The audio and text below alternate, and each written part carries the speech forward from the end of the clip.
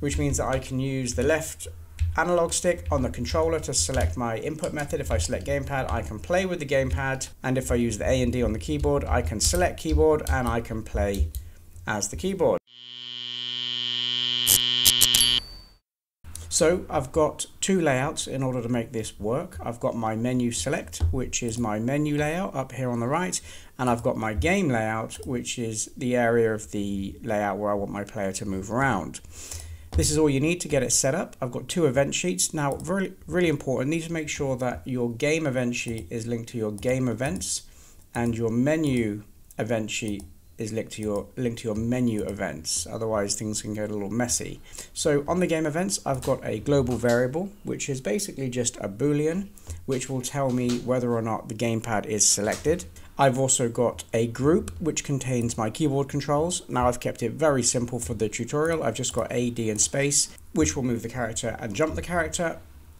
And then in my gamepad controls, I've just got if the left analog stick is less than -4 or greater than -4, we move left and right. And then if we push the A button on the gamepad, we jump. So exactly the same controls in the gamepad, and they are separated by putting them into their own groups. Now, if we go back to the menu layouts, we've got one group that's select input. This looks a little bit more complicated, but it's not that complicated at all. If we just close these down, let's take it a little bit at a time. If the gamepad left analog stick is not equal to 0, so basically means if it's moving in any direction at all, I'm going to trigger once and I'm going to toggle the gamepad selected Boolean, which we put on the game events. It doesn't matter that we put it on the game events event sheet because the global Booleans are available throughout the game, anywhere on any layout. So we've said if the left analog stick isn't moving, then we're going to toggle that Boolean.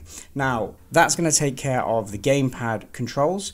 I've also put the same exact statement for if we push A and if we push D, we're just going to toggle that Boolean. So any input to the left, right on the keyboard, if you choose A and D to move, and any input at all on the left analog stick, we're just going to toggle that Boolean. Now, if the gamepad selected Boolean is true, then we need to make sure we've got a visual indication on the screen as to what might happen. So let's go back to the menu layout. I've got a couple of sprites here, and these sprites have two animations. I've got one that says keyboard, and that's a 2-frame animation, one with the keyboard and one with the keyboard and a box around it. And the animation speed is set to 0, so it doesn't automatically play. Then I've got a gamepad one exactly the same way, one just by itself, one with a box around it. Just make sure that these are set to the correct image, so make sure that the gamepad has the gamepad underneath it and the keyboard has the keyboard underneath it. Otherwise, it'll show just the same sprite for both of the inputs.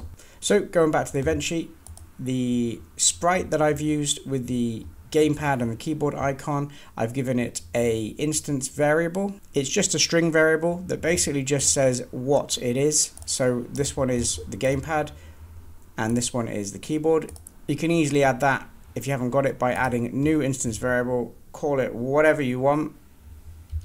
I'm not going to call it ID. I named it a string, and then the initial value you can set blank, and then you can just type that initial value in over here based on what the icon is. So if the gamepad is selected and the input ID, which is the variable that I assigned to the sprite, is called gamepad, which means it's the one on the left, then I want to set that sprite's animation frame to number 1, which, if you remember, is the one with the box around it to suggest that it's been highlighted.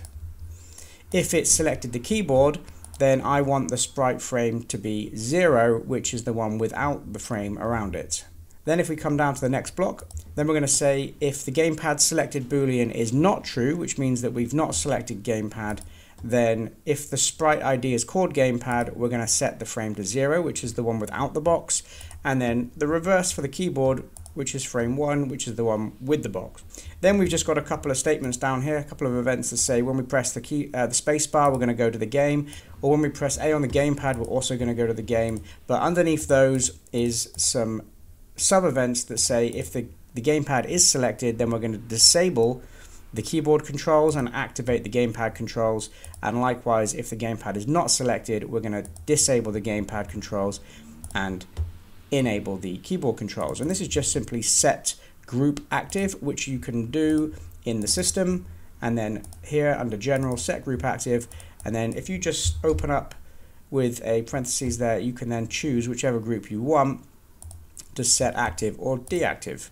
And I've done the exact same thing for the A button, which means that I can use the left analog stick on the controller to select my input method. If I select gamepad, I can play with the gamepad, and if I use the A and D on the keyboard, I can select keyboard and I can play as the keyboard.